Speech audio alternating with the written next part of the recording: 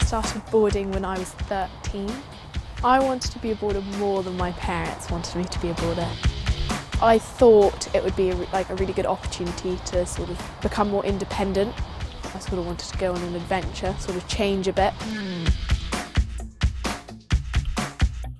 When I started at St Swithun's, I was a weekly boarder. I boarded from Sunday night and I went home on Friday afternoon.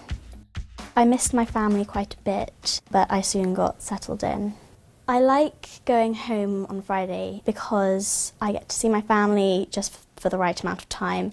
And then it's really nice seeing my friends every day, you know, just sort of catching up and being able to chat. There are 6 boarding houses at St Swithun's. Just under half the school are boarders.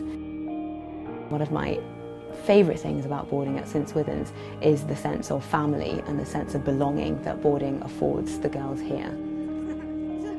We're really, really close, so we're like sisters and we all get along.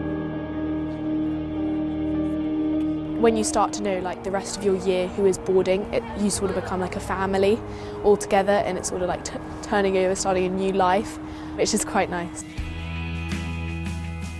One of the best things about boarding at St Swithun's is that all the girls have their own rooms, apart from the junior house where we feel it's much better that the girls have a more communal atmosphere for their first year of boarding. Within the boarding houses themselves we have huge amounts of space for common areas, sixth form common rooms, music rooms and communal spaces for the girls. We also have fantastic kitchens which really are the heart of the home. They take huge advantage of the sports matches, the drama opportunities, socials at Winchester College and other schools, and there's a really, really burgeoning weekend activities programme.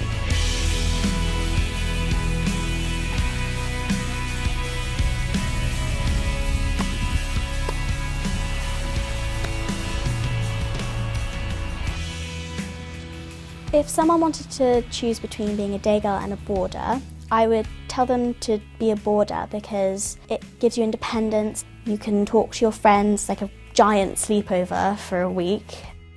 You can talk to older girls. It's really easy to just go up to their room and just knock on their door and say, hey, can you help me in this?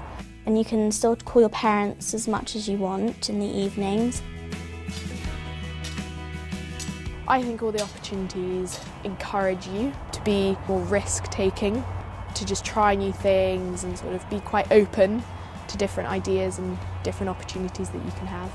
Everyone's so nice and caring and it's really, really fun.